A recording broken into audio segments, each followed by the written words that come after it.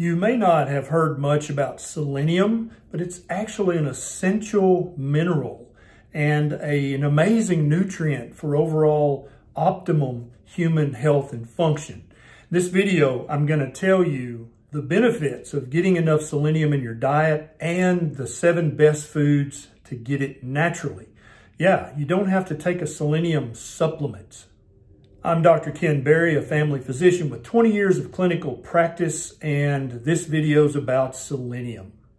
First, let's talk about the benefits of getting enough selenium in your diet. Number one, having a good supply of selenium in your diet almost certainly decreases your risk of developing some cancers. Now, the bulk of the evidence supporting this is observational in nature, so we can't say that there is a causation relationship here, but it is highly correlated with a lower chance of having cancers, including breast cancer, lung cancer, colon cancer, and prostate cancer. Now, you may be listening to that list saying, well, those are some pretty common darn cancers. Yeah, so you need to get enough selenium in your diet. Another benefit of getting enough selenium in your diet is a reduction in your risk of heart disease. Now, again, this is based on observational studies, but they're humongous studies. There are many of them. And a meta-analysis showed a 50% increase in blood selenium levels led to a 24% reduction in the risk of developing heart disease. So that's a big deal. The next benefit of getting enough selenium is that it looks like it protects your mental function. Alzheimer's, dementia, these things are very scary words to us. Several studies have shown that patients with Alzheimer's disease have very low serum levels of selenium. So we definitely want to keep our selenium levels high if that's going to help protect us from Alzheimer's and other forms of dementia. Now, if anybody's watching this with hypothyroidism or Hashimoto's thyroiditis, you already know that selenium is very important for good thyroid function, for optimum thyroid function. Your thyroid uptakes selenium and has a very high selenium concentration in your thyroid tissue, and tissues in the human body don't concentrate minerals like that unless they need them. Your thyroid uses selenium as an important step in making thyroid hormones. So if you have any kind of thyroid symptoms or an official thyroid diagnosis, you absolutely need to make sure you're getting plenty of the foods I talk about below that are very rich in selenium. Getting enough selenium in your diet helps to calm down chronic inappropriate inflammation and helps your immune system be as strong as it can possibly be. Before I talk about the 7 best foods that are very rich in selenium, let's talk a little bit about selenium overdose or getting too much selenium. There's only been a very few cases of this documented in the medical literature in the entirety of human existence. People taking selenium supplements can sometimes get too much selenium. There's some documented case studies of people ingesting too many Coco de Mono nuts, which is a very high selenium nut, and they actually developed selenium overdose symptoms.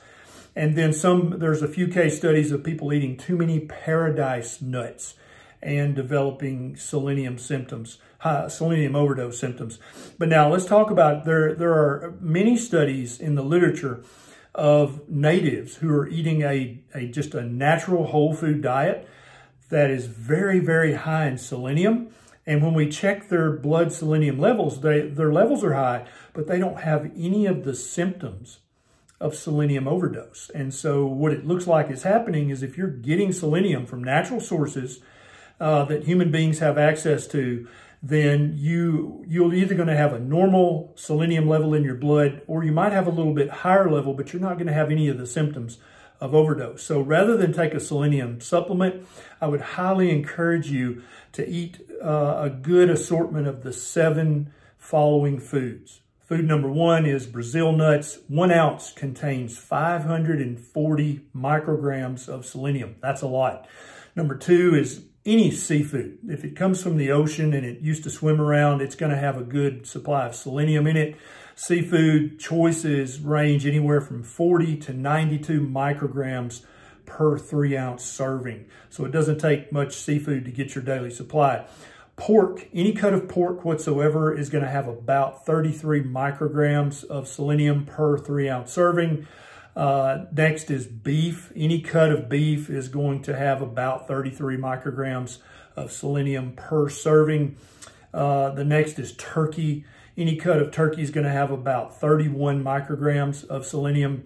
Chicken is next on the list with about 25 micrograms of selenium per 3-ounce serving. And then finally, the lowly egg yolk.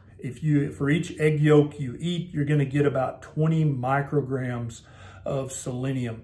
And so you can hear from the numbers on this list, it's not going to take many of these each day before you get your full daily recommended intake of selenium. But wait, how much selenium do I really need, you might ask? And that's an excellent question. Let's talk about that. So any human being over 14 years of age needs somewhere between 55 and 100 micrograms of selenium each day. Anyone who's 9 to 13 years old needs from 40 to 55 micrograms of selenium a day. Any young one from 4 to 8 years of age needs about 30 to 40 micrograms of selenium a day. If you have a baby from 7 months to 3 years old, they need about 20 to 30 micrograms a day. And a newborn up to 6 months, they need about 15 to 20 micrograms a day. And so you can see easily from the foods I mentioned above, if you eat 1 or 2 of these each day, you're going to be getting your daily supply of selenium. So you don't have to waste money on that supplement any longer. I try to post at least 3 new videos on this channel each week. And so please take a second if you haven't already done so and click that subscribe button and the little bell button right beside it so that every time I post one of these new videos, you'll get a notification and you don't miss it.